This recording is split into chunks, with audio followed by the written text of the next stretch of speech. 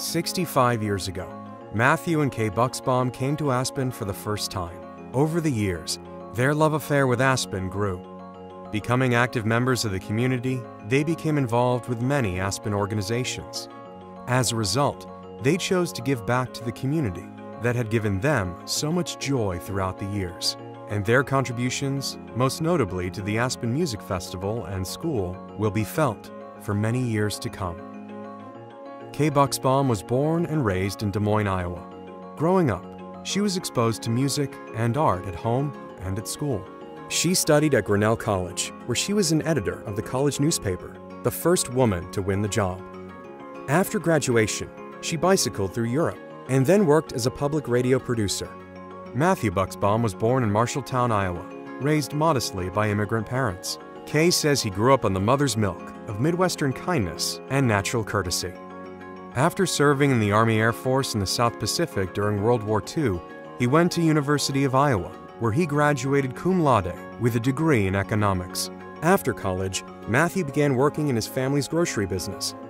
Matthew and Kay met on a blind date in 1951 and were married 10 months later. The minute I laid eyes on him when he was at the front door, I thought, this is a nice guy. In the summer of 1953, Matthew and Kay visited Aspen to celebrate their first wedding anniversary. We came out to visit my aunt that lived in Grand Junction, and my aunt and my mother had been to a concert, and my mother had come home and said, you two kids have got to go to Aspen. And so we did. There was a Danish restaurant. That first trip here, we were having lunch there. And then we noticed we were hearing music pouring out of open windows around there. And that was music students practicing. And we thought, oh, this is heaven. They attended 2 concerts at the music tent while in Aspen. My husband, I didn't know it at the time, heard the first 2 concerts he had ever heard in his life on that trip. On the same visit, the couple took a summer chairlift ride to the top of Aspen Mountain, and Kay knew she wanted to learn to ski in Aspen. I loved it, and I said, we've got to start skiing, and I want to do it right here. We went skiing, and it was just like I thought it would be. I adored it from the start. For 5 winters, they rented a house before deciding to build their own in downtown Aspen. Daughter Ann was born in 1954, followed by son John in 1956. They enjoyed ski vacations as a family. Spending more time in Aspen, they hoped for a larger home. They bought 16 acres of property on Willoughby Way and built a new home, which became the center of 3 generations of Bucksbaum lives. Over the years, Matthew and Kay became more involved with Aspen and the Aspen Music Festival and made many friends there. So we had season tickets for the concerts and went as much as we could, and one thing simply led to another. Matthew first served on the Aspen Music Festival and School Board in 1985. He later became chairman, serving 2 separate terms, from 1999 to 2002, and again from 2005 to 2006. During Matthew's tenure, the current Benedict Music Tent was built. On days when it rained, you'd be sitting in the tent and all the umbrellas would come up. And so that was a very good reason for needing a new tent. And the other was, the musicians on the stage said they couldn't hear each other play. That was one of the things they very much hoped would be corrected by building a new tent. In 1997, at the suggestion of Robert Harth, then president of the Aspen Music Festival, the Bucksbaums funded an endowment that supported the New Horizons program that provides scholarships to 30 exceptional music students to attend the music school for 3 summers. One of the early dramatic things that they did was the New Horizons Scholarship Fund, which was the largest gift that the music festival had ever had at that time. So it was an investment in a student. It wasn't, we'll take care of you this year and good luck next year. It was a 3-year commitment.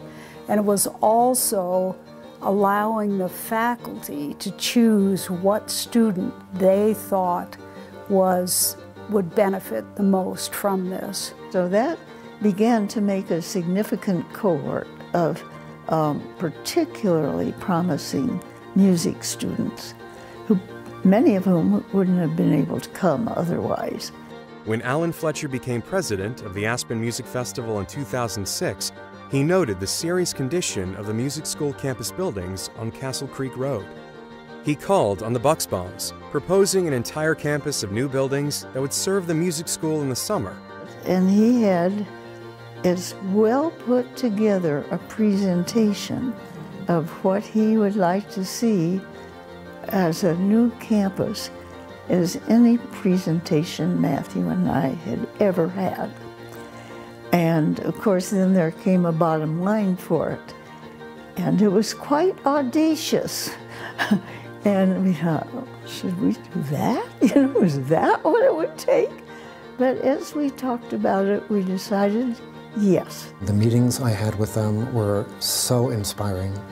Their commitment to the success of this organization in Aspen, the success of Aspen, the success of what Aspen means for people was so complete. And needless to say, Matthew and Kay were right there, laying the cornerstone for the whole project. We needed someone or some people to step up and make a lead gift.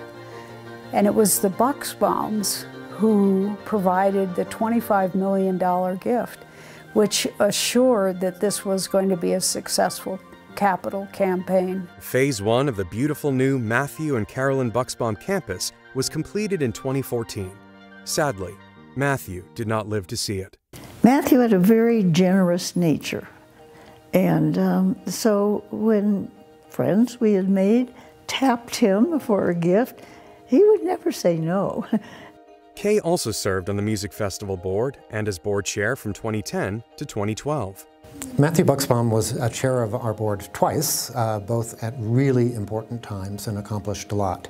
And then again, at a very important time in the history of the organization, we reached out to Kay, and she agreed to become our chair and led us in a way that really only she could have done. I think everyone on the board would agree that we needed Kay at that moment, and she really came through for us.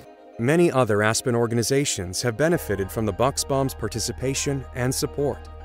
They were involved with the Aspen Institute as fellows.